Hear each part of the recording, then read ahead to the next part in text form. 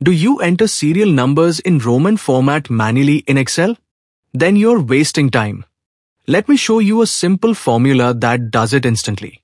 First, enter your normal numeric serial numbers in one column, like 1, 2, 3, and so on. Now in the next column, select a cell and type this formula. Is equal to Roman, open parenthesis. Here, select cell C2, that's your numeric serial number cell. Close parenthesis. And instantly your serial number converts into Roman numbers. Now simply drag down to fill the rest of the Roman numerals. But there's one issue.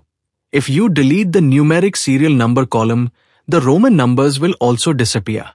So here's the fix. Select the Roman number column. To copy, press Ctrl plus C. Press Ctrl plus Alt plus V for paste special. Choose values. Click OK.